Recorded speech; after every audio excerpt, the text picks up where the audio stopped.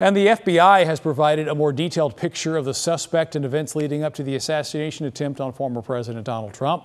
These are some of the new photos they just released showing the weapons and gear that suspect brought to the rally, including this semi-automatic rifle and 2 homemade bombs they say he never used. Now, the FBI says a motive for the shooting still unclear, and that Thomas Crooks looked at several different targets, including Trump and Biden, during campaign events.